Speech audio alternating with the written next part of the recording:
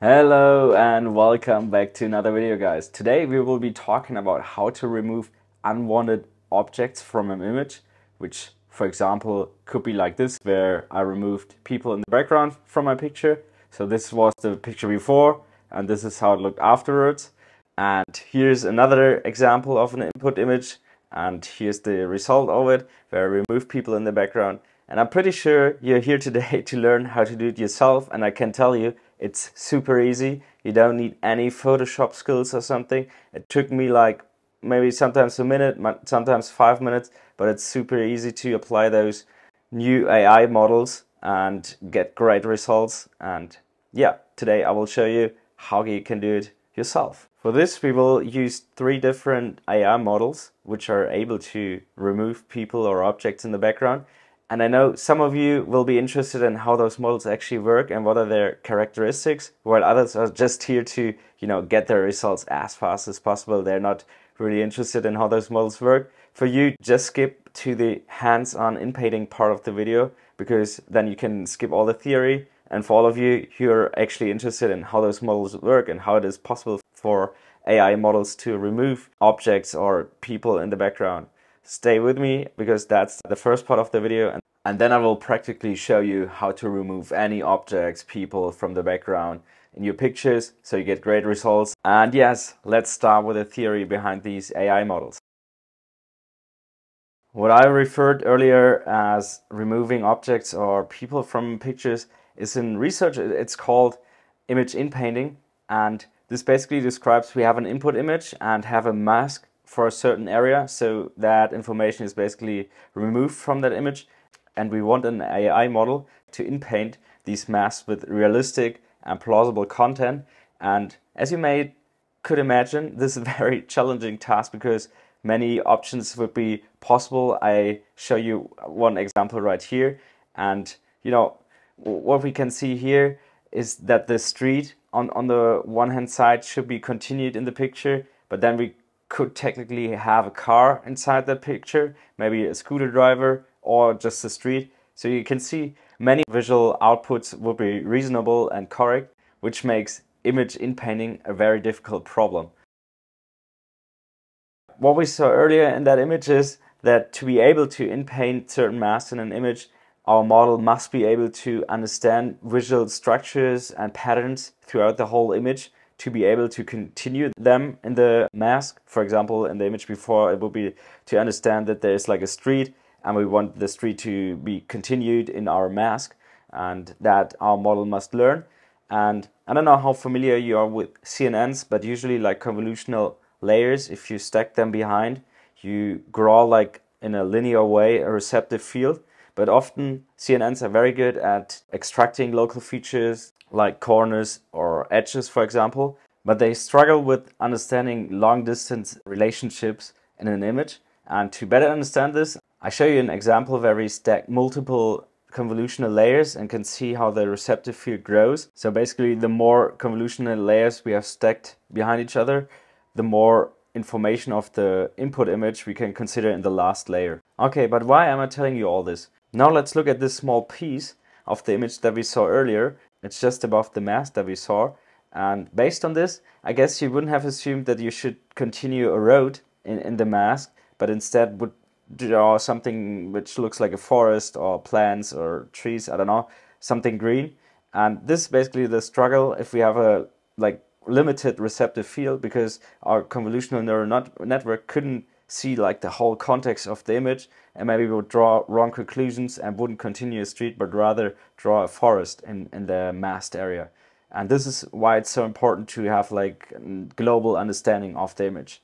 To overcome this problem with a limited receptive field, the LaMa model, rather than applying convolutions to the spatial domain, which is like the pixel level, they apply, which is very smart, apply the convolutions to the spectral domain. They basically transform the input image, which is in the spatial domain, with a Fourier transform into the spectral domain and apply then the convolutional operation. And this is based on the spectral convolutional theorem, which states that a pointwise update in the spectral domain globally affects the spatial domain if we convert it.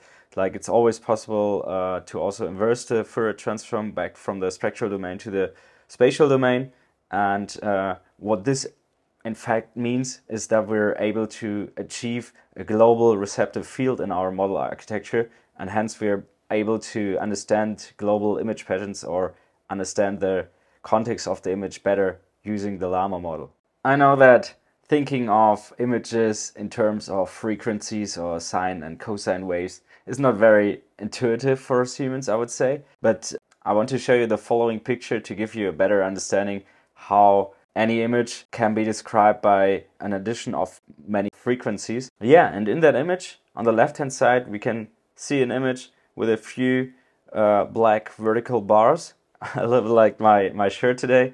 And on the right-hand side, I used exactly the same image, but I added as a third dimension the pixel value, like on a monochrome level grayscale, so from 0 to 255.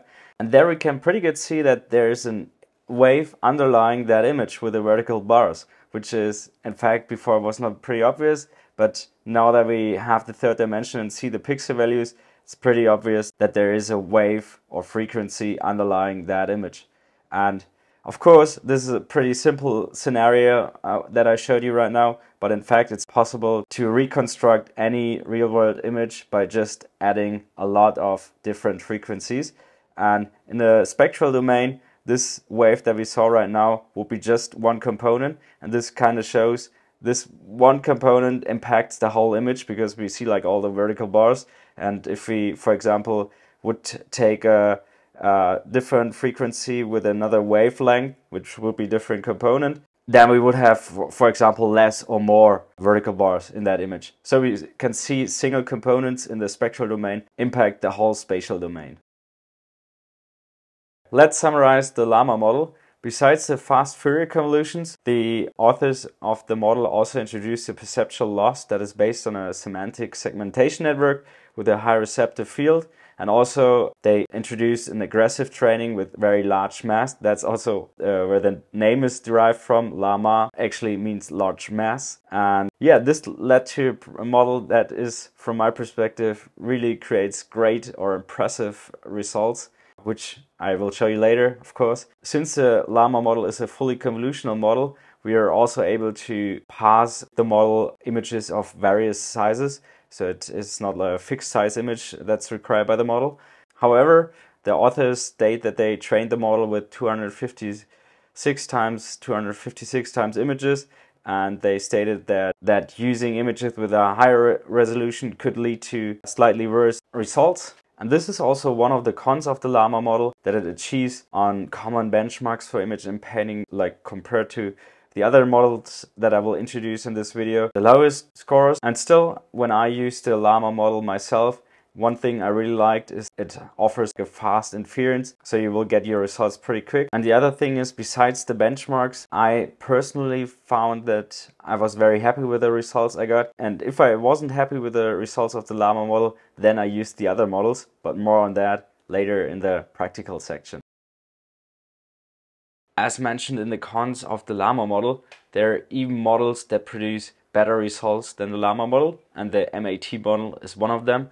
I would just call it MAT. I'm not sure if it's MAT model or MAT. I just stick to MAT now. As I was talking earlier about receptive fields already, you might have thought about transformers. Why aren't we using transformers? Because they also allow for a global field. The LaMa model is a little bit older, and back then transformers weren't as well established in the computer vision AI area than they are right now. But the MAT model, yeah, uses transformers for exactly that reason, because they allow for a global receptive field. But since image inpainting is a little bit different than other computer vision tasks like image classification or object detection, they made a few changes to the transformer block. That's definitely a thing we're gonna look into. But at the start, I just want to give you a quick reminder how computer or like images and transformers, which are made actually for natural language translation, how they can work together. And then we will look into the changes that the MAT model made to the transformer blocks. Okay, let's have a look at this illustration, which shows how we can merge the two worlds of images and transformers. So how can we convert an image to a sequence, and for this we split it into several patches, and each of those patches is then transformed to a single sequence, like an embedding, or think of this transformation of the patch to a sequence like applying a filter or like a convolutional filter, because the information is not lost, it's just a different representation in a different space basically. And once we have those sequences, we can pass them to a transformer and build like these long distance and self-attention mechanisms with those individual sequences, which are all parts of our image in the end. In practice, of course, there is a little bit more to this, but this should help to get a broad understanding of how images can work with transformers together. And yeah, now let's look at the changes that were proposed by the MAT model. Similar to the LaMa model, the MAT model also got trained on images with very large mass. And I think one of the reasons is to really force the model during the training to learn semantical structures in the image, because it gets so few real information. It really has to rely on long distance information, combining those. And as I mentioned earlier, in tasks like image classification and object detection, we obviously want to use the whole image as a source of information, while with these large masked areas we have plenty of sequences that are actually worthless or don't contain any information because they are masked. Yeah, and this has the consequence that most, or like a large portion of our tokens or sequences are useless because they don't contain any information. And the authors of the MAT model argue that changes to the transformer block, or like the transformers architecture, have to be done because while training their Inpainting model, they faced unstable optimization, which were like exploding gradients due to the many tokens that are actually worthless or don't contain information. And that's why they proposed several changes to the transformers architecture, and we will look into the two major ones. The first one is the adjusted transformer block, and as we can see in the illustration, on the left hand side we have the conventional transformer block, and on the right hand side we have the MAT Inpainting oriented transformer block. And the major difference that we can see here is first that the linear normalization is not anymore applied in the Inpainting oriented transformer block. The authors justify this with the assumption that the linear normalization leads to the fact that the useless tokens are magnified by the linear normalization and hence lead to unstable optimization during the training. And because of that, they just removed the linear normalization from the transformer block. The second difference that we can see in the illustration is that the residual connection got replaced by a fusion learning approach, which is a concatenation. So instead of element-wise adding the output of the multi-head attention, we now concatenate those results with the input to the multi-head attention. And once again, the authors reason this with the fact that many tokens are useless, especially in the beginning, and argue that this step also helps to optimize the training or helps getting a stable optimization. The second major change introduced by the authors of the MAT model is the contextual attention. And what authors did there is introducing a dynamic mask M as follows. So we see the mathematical definition here, and if you're familiar with attention, you can see that the dynamic mask M is added to the attention scores derived from the query metrics and the key metrics. And what does this now mean for us? Basically, if the token J is valid, then the value in the mask is 0. So we actually don't change the attention equation at all. But if the token is invalid, then we subtract the attention score by minus tau. Tau is just a Greek letter that looks a little bit like an R. And the authors in the paper said that they used 100 for this. And what this actually means is like we get a very low attention score, and since we then apply softmax, we will have a value close to 0 for exactly all the tokens that are invalid. And since we afterwards multiply it with a value matrix, which is like the uppercase V in the end of the equation, this will end up to be that only tokens that are valid contribute with their values basically to the overall attention matrix or attention vector, and all the tokens that are useless or worthless have literally like no contribution to the attention vector in the end. And there's one more thing. I said it's a dynamic mask, and where's the dynamic coming from? This we can see in this picture. So the crosses in the illustration show invalid tokens, while boxes that are not checked are valid tokens. And what we can see here, and each update, if in a window is one orange rectangular, if there is at least one valid token inside, all the invalid tokens after the update also get valid. So in the step from A to B, we can see that one invalid tokens got valid, and then we do a shift.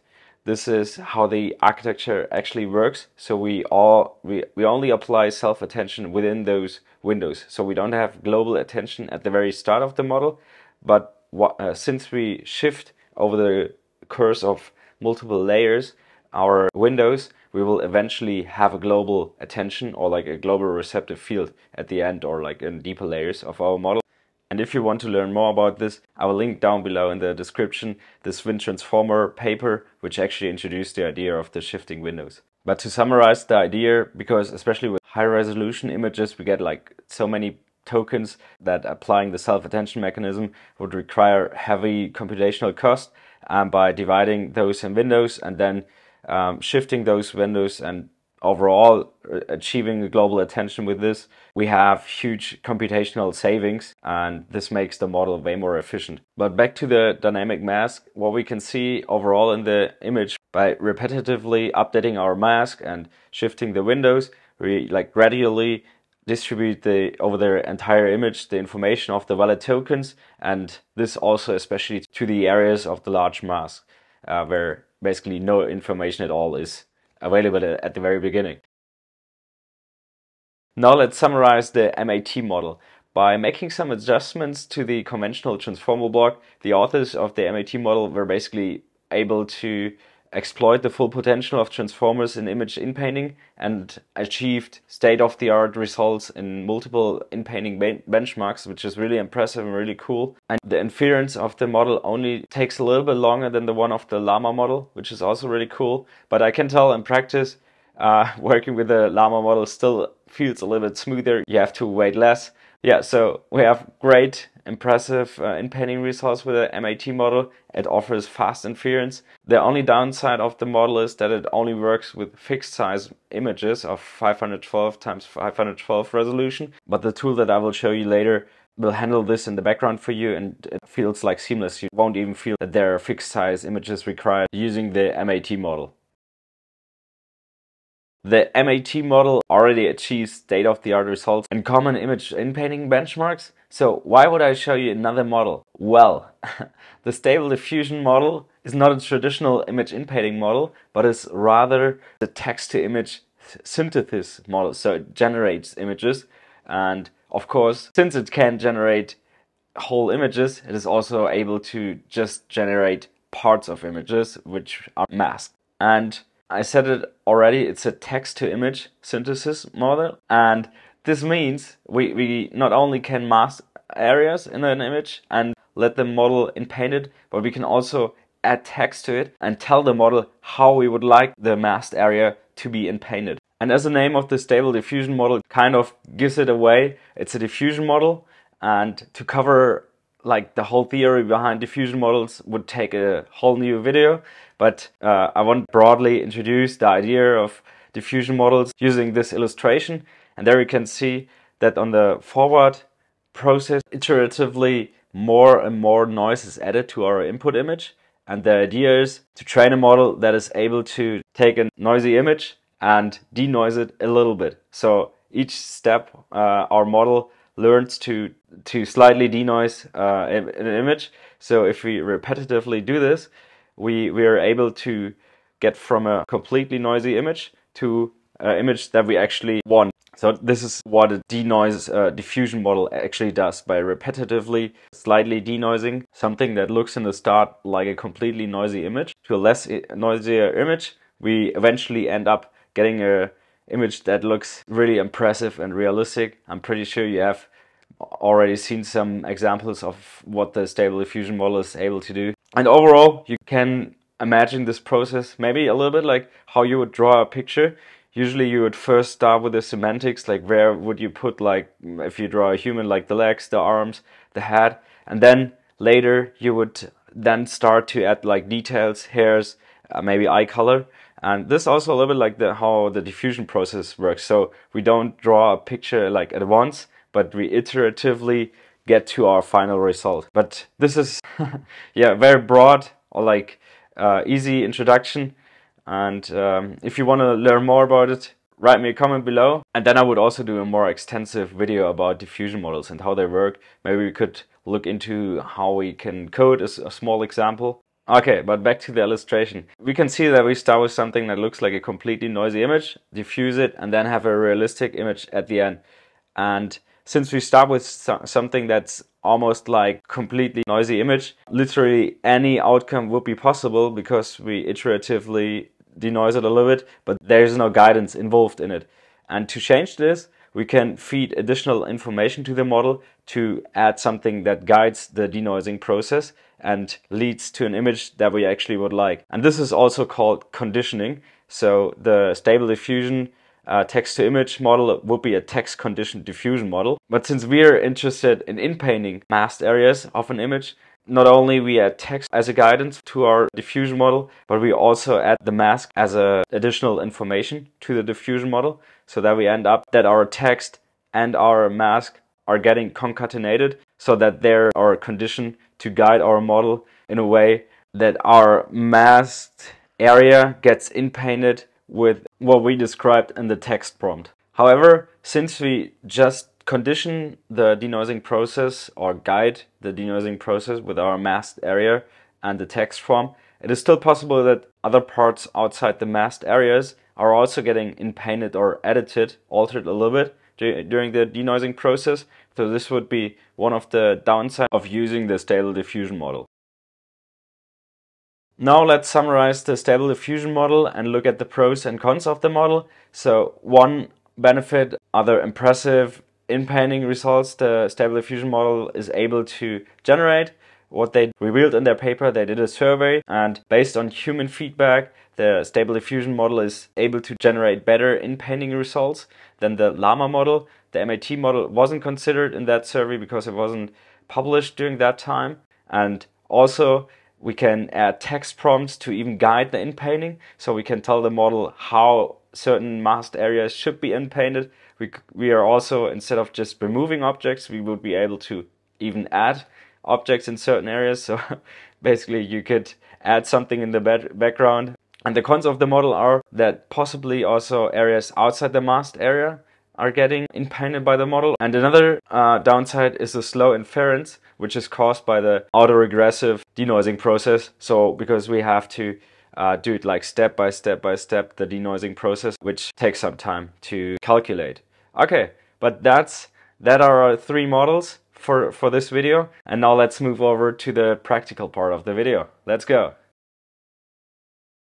Okay, now let's get our hands dirty. Let's start inpainting our first images.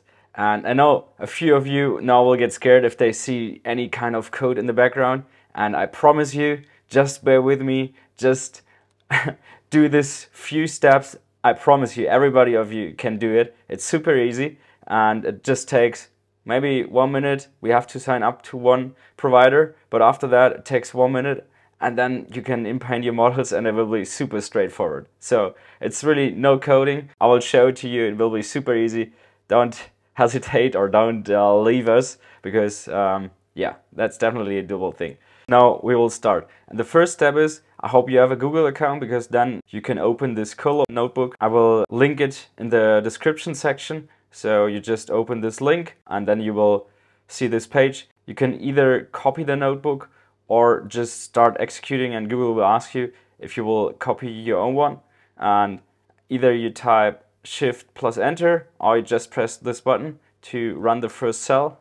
And now you, maybe potentially some of you executed their first line of code or shell command. And yeah, what this does is we install necessary packages that we will need. The one thing is, our tool that we will use is the LaMa Cleaner. It's based on one of the models that I explained earlier in the theory section. And this one we will need because this is a like remote session that we have on the Google Cloud server. And to since we will run a web app locally in this environment, we will make it accessible through a tunnel, and for this we need Ngrok. And in the meantime, you can also already sign up there.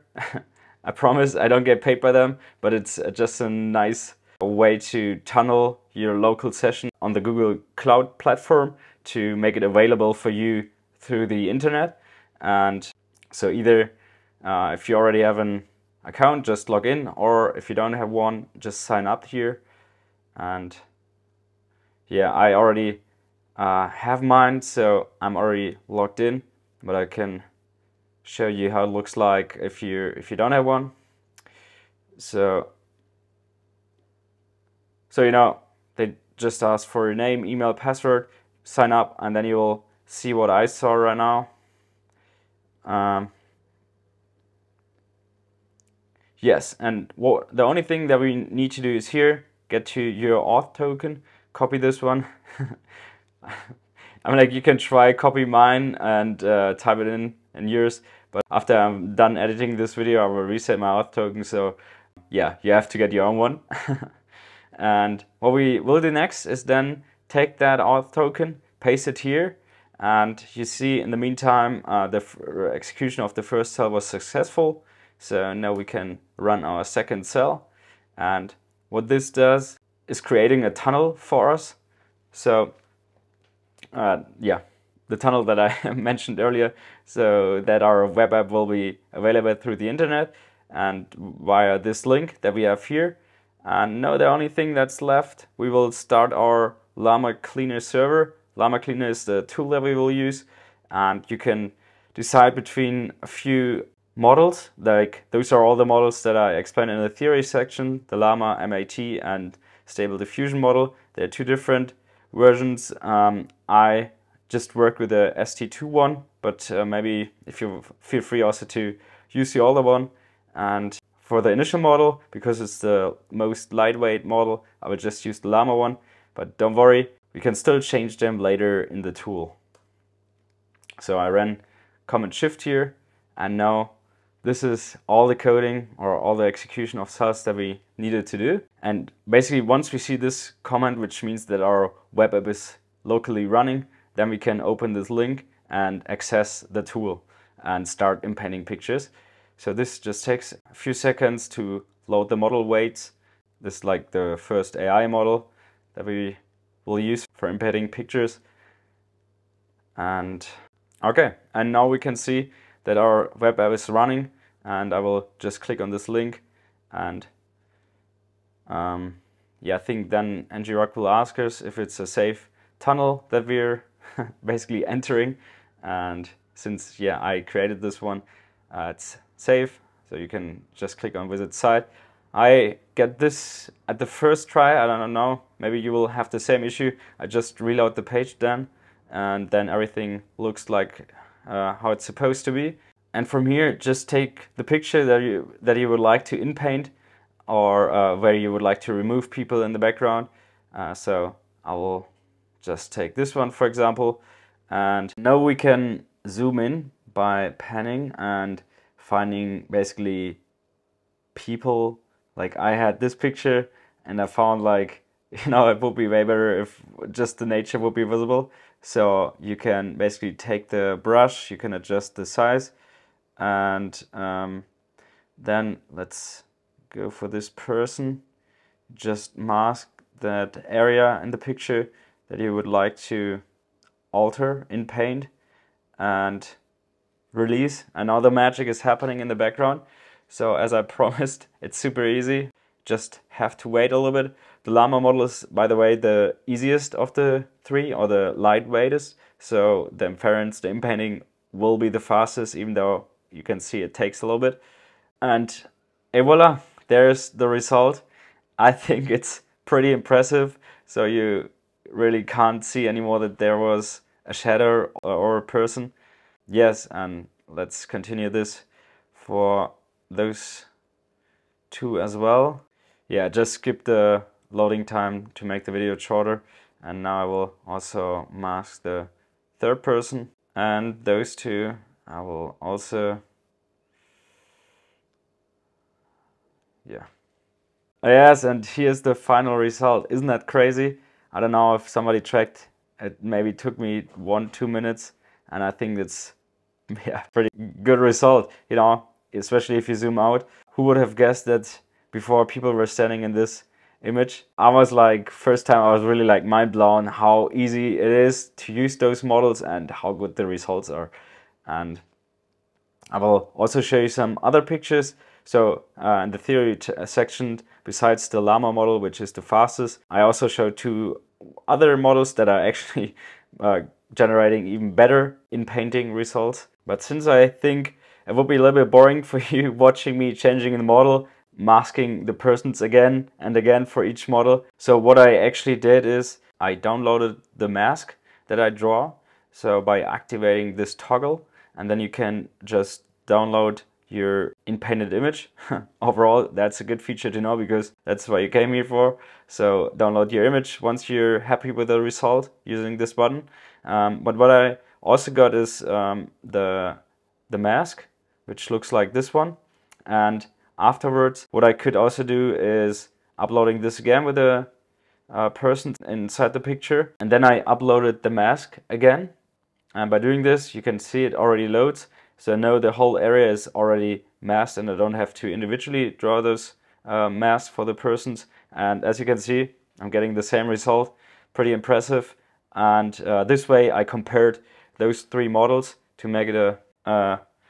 I went into the background. Sorry for that. Yeah, this way I could have a fair comparison of the results for the 3 models. For the Stable Diffusion model, I just used as a text prompt background. I will just show you now the results of all 3 models that I had on a couple of pictures, and let's talk about them. And then I will show you how I actually generated the one for the thumbnail of this video, because I think that was the most impressive one. Okay, but now let's first look into the couple of comparisons that I created. Yeah, I just visualized them already, and here we can see I had a couple of people standing here in the foreground. Don't worry, for privacy reasons I added a circle in their face so nobody can recognize them. And here we have the LaMa model, and clearly you can tell with the color difference that this doesn't look like super realistic. The same with the MAT model. Here we can even see that the whole texture is a little bit like bended, which also doesn't like super realistic. It's still impressive that it's like here the shape is maintained, which is cool also of this building. So overall that looks quite nice. Yeah, and I think the best result, the only thing is like here it's like a little bit like pixel crushing. I don't know, this looks a little bit smoother, but here the color is a little bit the issue. Here the color looks pretty good, but you can see that it doesn't look really smooth. So overall, I think since so much of this building was covered by the persons, all 3 models kind of failed really retaining it and the shape. And if you look closely, theoretically it's like a symmetric building, so we would have the information here. But yeah, I think right now models are not able to figure that out. And I mean, like, it's a very challenging task. So the next picture is a little bit easier. I just had a couple of people here in the background, and I found all 3 models provided good results. Right now it's also very hard to see that. Maybe this way it's a little bit easier, but this looks perfectly realistic to me. Same this one. I mean, like, this looks a little bit off. I don't know why there will be like like the surrounding. This highlights a little bit too much from my perspective. And this one looks also pretty perfect. Nobody would have guessed that this is not realistic, I would say. Here, this one we saw already. We removed them with the LaMa model. Here you could see I drew the mask a little bit different, and for some reason we had this one here, which also happened to the MAT model here. But the Stable Diffusion model was able to kind of figure out that the way is ending here. So that's, yeah, out of those 3, under these circumstances, I like this one the most. But if you look at this one, yeah, also with the LaMa model, was pretty perfect. So I think sometimes it also varies a little bit how you draw the mask. And yeah, from my own experience, like sometimes trying to inpaint the same picture multiple times can really help, because you get different results each time. And then the last picture, which I also had in a thumbnail, it's the most difficult one because you have so many individual persons, also the reflections on the water in front of the Taj Mahal. I guess many of you know that building. And here we have the LaMa model, and yeah, you can see in the artifacts that this overall doesn't look realistic anymore. People would immediately see that something is wrong, but the same for both other images. Here it looks even a little bit worse, I would say. And yeah, this here you can see a little bit the surroundings of the persons, but actually I like a little bit that the building at least is retained. Also the reflection looks better. This is still maintained, which is cool. I like this. That's cool that this is maintained. I like it's also in those two. But here you can definitely see in the water a little bit of difference. That looks the best out of those three.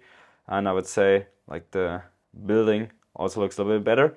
So I think overall with a Stable Diffusion model you will get the best results with Inpainting, but it's also the slowest. So what I often did is just starting with the LaMa model, and if I couldn't get better results and I wasn't happy, then I moved on to the Stable Diffusion. And even though on benchmarks the MAT model performs better than the LaMa model, I felt in practice it is a little bit slower. And for me, when I reached the limits of the LaMa model and tried the MAT model, I never got like really better results, and more like had similar issues with the MAT model as well. So actually, primarily I just used the LaMa model and Stable Diffusion model when I was inpainting my pictures. But all of them look a little bit different than the thumbnail, and maybe you're wondering now, was that a fake or no? No, actually, I just drove one mask for this one, and I said in the theory section that with the Stable Diffusion model we can also add text prompts to alter the inpainting, and that's what I did, and then I got better results. So those two models, we can't pass text to the model to influence how the masks get inpainted, but with the Stable Diffusion model we have this power. And yeah, let's move on to this, and now I'll show you how I did actually the thumbnail. Okay, and for this, now let's first upload the picture, and yeah, just by drag and drop. Yeah, exactly. Now we have the image here, and I also have the mask for this one, so I will just upload the mask. And now we can see that it immediately tries to inpaint this model. This is the result of the LaMa model. And now we will open the settings and choose a different model. And here we will just choose the SD2, which is the Stable Diffusion 2 model. And what will happen now, we will get prompted that it's switching to the Stable Diffusion 2 model. You might thinking, why does it take so long? This is in the background. We will be loading the model weights, and that could be another advantage of using Google Colab, because you can see it has way higher download rates than I would have at home with 100 megabytes per second. And yeah, but it takes a little bit. And maybe let's have a look at the settings that we have. Steps are the denoising steps. So in general, if you want to get your results faster, reduce the steps, but often you will have less qualitative results, so they look a little bit worse. But oh, this was successful now, perfect. And I see I'm in the background again. If you increase them, your results will get better the more steps you have. But it's not like, if you have 1,000 steps, you will get the best. Usually I often use like 40 to 50. The guidance scale kind of forces the model. The higher the scale is, the more the model will inpaint that mask in accordance to your text prompt. So the less the guidance scale is, the more creative can the model be. And the higher the guidance scale is, the less creative it is, and the more it is bound or strict to your text prompt. Okay, just a few parameters that I worked with, and now let's try to do this again with the SD2 model, a Stable Diffusion 2 model. And for this, I added background, and that was basically for me the difference, adding Taj Mahal as an additional information. And now let's see what the Stable Diffusion model will output us. What I mentioned earlier, this model has the slowest inference, which means it takes the longest to inpaint the picture with it. we can see the track here. So each of this denoising step, and I tried to run this locally on my computer, and I could tell you after 2 minutes I didn't finish a single step. So this is definitely when the GPUs come into place and show their real potential. I found the LaMa model actually also worked on my local computer, but the Stable Diffusion model I definitely needed a GPU for. Yeah, and here you can see the result when I added Taj Mahal in the text prompt. And if you compare it to the one we had earlier, you can clearly see that this looks way better than the one before if I just added background as a text prompt. So guiding or giving the Stable Diffusion more information can definitely help in certain circumstances to make the picture look more realistic. I was pretty amazed how the detail level is here, because this looks pretty cool. But I wasn't done here, because if you zoom in, you can still see the shapes of the people. And what I then did with the Stable Diffusion 2 model, you can also add a negative prompt, so what definitely shouldn't be in the picture. And for this, I added people as a negative prompt and ran it again. And after adding the people negative prompt, you can see the people actually got removed. So if we zoom in here, you barely can see him anymore. It's very hard. So I think the Stable Diffusion model is definitely the most powerful one, even though it's also the trickiest one, because you have to explore a lot and try different text prompts that could help. But the results, if you look at this, pretty amazing. I was really like, I think it's so cool that this is possible. And what I then did to even further optimize it, I went back to the LaMa model because it's just faster in the inference. And then I cleaned it just a little bit. For example, this thing I just removed, because I had the experience, if you use the LaMa model in areas where the surrounding has a certain color and you basically just want to fill it, you could also do it in Photoshop, but I often just use the LaMa model to clean or to fit the certain pixels to the environment. For example, this area. Now I hope that we have a clear edge with a red here and the marble color in the upper area.